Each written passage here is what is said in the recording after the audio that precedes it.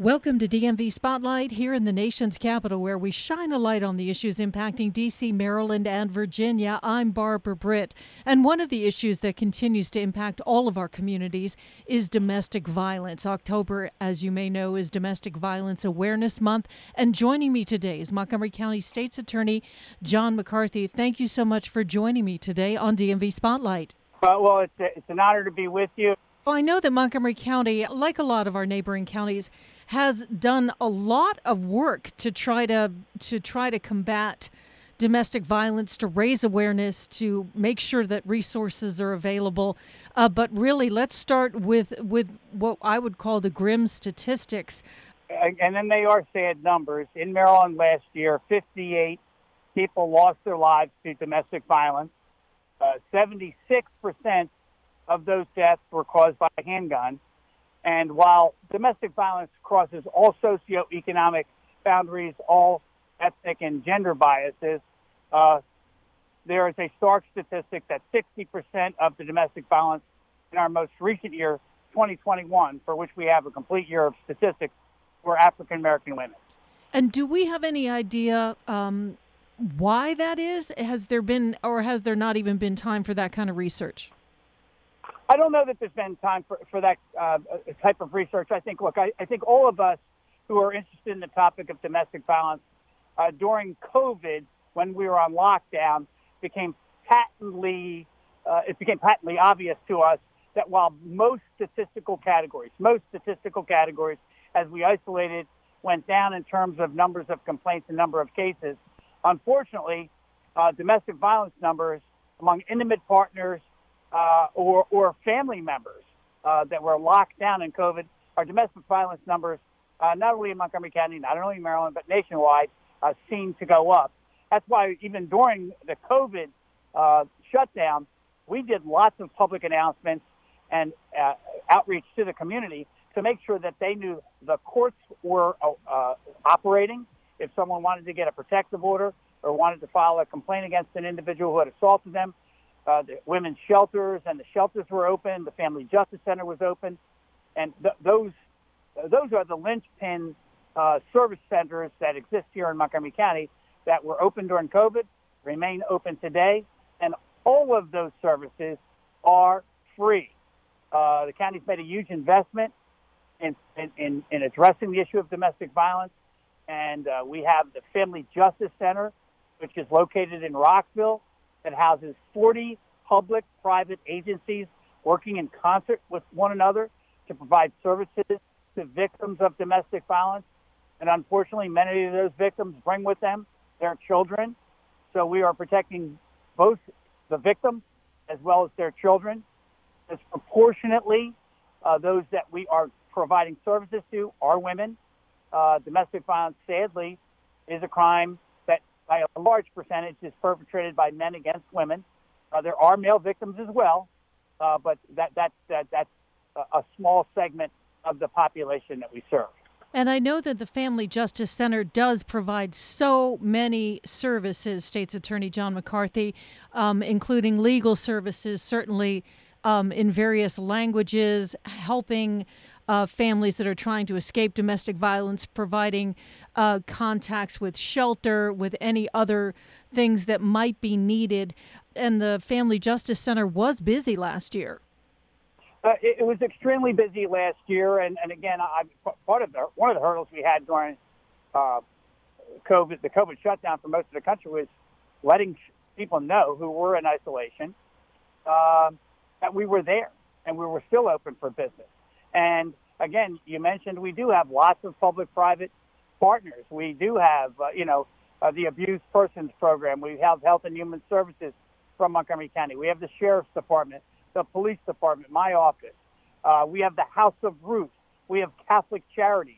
A lot of people that come to us, we want to assist them in whatever way they feel is the best way to make them and their family safe. There are, in many instances, immigration consequences for some of the individuals that come to us. We provide information to anyone who's a victim of domestic violence, regardless of their immigration status, and we can give them advice. And there are groups that that volunteer their time with us to give them advice about immigration consequences and avenues they could pursue there. There are people that also, we're basically trying to remove the barriers that keep people trapped in domestic violence. And sometimes it's housing, sometimes it's food insecurities because they're terrified, how am I going to keep a roof over my kids' head and feed them if I leave? We do try to deal with all of those issues. And because of the public partnership that we have with so many private industries and with the community and the monies that we raise through a charitable foundation, we're able to give them both public assistance, private assistance about both civil and criminal matters and immigration issues if that's applicable to them. And let me ask you, what happens? We don't hear a lot in the news. I know there's a lot of privacy concerns and issues, but we don't hear a lot about domestic abusers. Tell us what happens with them on the court side where you are. Well, I will tell you, we have for a long time followed a model that it was designed to kind of address the issue of the cycle of domestic violence. In most instances, and this is something that people who have been interested in this issue have struggled with for decades. You have an incident that occurs today. You have a victim who reaches out to the authorities for their help. But in the cycle that is domestic violence, that is well documented, there is oftentimes a honeymoon period that follows before the court date comes up. In many instances, we have one of the challenges we have is convincing victims of crimes to actually cooperate with us in holding their abuser responsible for the abuse. Now, one of the ways we combat that is we have sort of like a victimless prosecution model where when an act of domestic violence occurs, we investigate the case, try to gather as much information as we possibly can with the assumption that when it comes to the time of the trial, we may not have the victim actually cooperating with us. That, sadly, is something that has traditionally occurred in a lot of these cases for a whole variety of reasons that I think that are understandable. But so what happens is you assume that you're not going to have the victim, so you make sure you get the 911 calls. You record the excited utterances. You take photographs. You make sure you get the hospital records if the person needs hospital assistance. You make sure you document who the witnesses are and get statements from them.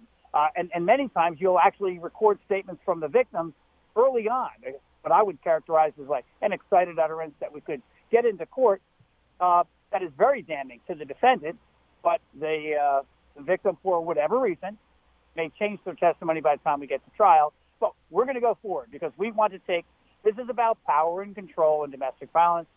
And one of our objectives is to take the power away from the abuser, because the abuser may be able to control, based on the dynamics of domestic violence, the person they're abusing.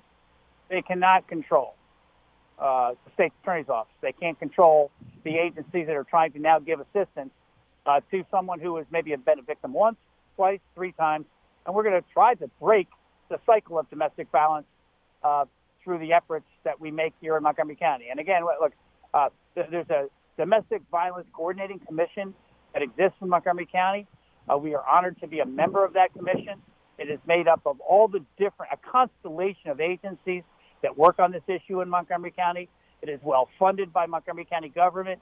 If you live in Montgomery County, you should be proud of the long-standing tradition of the county executives and the county council to well fund efforts to address issues of domestic violence. They've done that.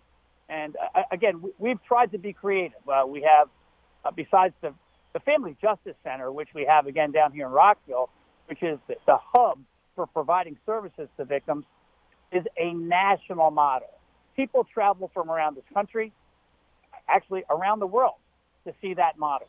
And so we're very proud of what we're doing here in Montgomery County, but our work's not done. Why is our work not done? Well, women lost their lives in Montgomery County last year. Women have lost their lives in Montgomery County this year. My favorite number when it comes to domestic violence is 0. I'm only going to be successful when we get to a situation where there are no victims of domestic violence, and certainly no one would lose their life as a result of domestic violence. And let me ask you, State's Attorney John McCarthy, about the walk in their shoes display that is going to be proliferated around the county, and the importance of that. Well, there's a wonderful effort being made by the DVCC, the Domestic Violence Coordinating Commission, this year, and as part of their public awareness about the need to address and for us to come together as a community to address domestic violence. They have these displays, which are individual stories of different victims, and it basically identifies them by their first name. It tells you how old the victim is, and basically tells you on these displays those individual stories. And there are dozens of these around the county, and what you have in front of the displays is a pair of their shoes. And what we are challenging people to do is to read the stories, understand what's happening to people in our community, and kind of think about what would it be like to walk in the shoes of that person who is suffering from domestic violence. Because in some instances, it might be a friend, a colleague, or something that actually brings to our attention that there's a domestic violence situation. Most of the time, it does come from the victim themselves, but it's also because they have the support of people who care about them in the community, a friend, a neighbor, a loved one. And one of the things that was very, very troubling is the numbers when it comes to the number of young people who are now in situations where they're facing domestic violence, as well as the children who are witnessing domestic violence in their own homes. Well, if I could just address the last part of that question first. I have been troubled for a very, very long time and worked on the original legislation that criminalized an intentional act in a public area of committing an act of domestic violence in front of a child. There are immediate victims of domestic violence. That's the person who's assaulted, beaten, etc., whatever the act is itself. But if children are around, I will tell you, studies tell us these children are emotionally scarred. They carry the nightmares and the memories of watching their mother being beaten up by a boyfriend or a mom being beaten up by their dad, and they carry those scars with them for the rest of their lives. When these bills were being discussed in Annapolis years ago, and I went down and testified on behalf of them, I had some senior members of the legislature who had been in the committee room when I testified, and they walked outside and they said, "John, let me tell you something. My dad used to hit my mom. I remember cowering in a corner or hiding in my bedroom or putting the pillow over my head." There are secondary victims, and sometimes those secondary victims, look, if you're a child and you've witnessed domestic violence, you carry it with you for the rest of your life. And we hope it doesn't become learned behavior, too, because we also see patterns within family lines. And so if you have learned domestic violence because that's the way you were brought up, that's the way life was in your house, well, that's another cycle we want to break through education. And let me ask you, because our time is going so quickly, I don't want to leave before, if people are listening today, State's Attorney John McCarthy, who should they contact if they're listening, if they either have a friend or maybe it's them or maybe it is the young person? Well, let me say, you can always call the Montgomery County Police or the Montgomery County Sheriff's Department. They both have divisions that assist in domestic violence situations. There is a women's shelter. There is the Family Justice Center. You can come to those locations. They're open 24 hours a day, 7 days a week. They're always available. If you are in need of assistance directly and you want to file a criminal charge, you can go to multiple locations where there's a commissioner on duty to swear out the charges. If you just simply need a protective order where you don't want to proceed criminally, but you need to have your abuser removed from the family home, go to the commissioner's office. You'll meet with the commissioner. They will go through the legal protocol. If they find a basis for it, they will give you a temporary order ordering your abuser out of the house. And 7 days later, you'll appear before a judge to see if you can't get that extended for a year or up to 2 years, I think, now in Maryland. Well, it's just such a deep issue, and we have already run out of our time, and I just want to thank my guest today. I've been speaking with Montgomery County State's Attorney John McCarthy about domestic violence and Domestic Violence Awareness Month. Thank you so much for joining me today on DMV Spotlight. Thank you very much. I'm Barbara Britt. Join us again next week at this same time for DMV Spotlight.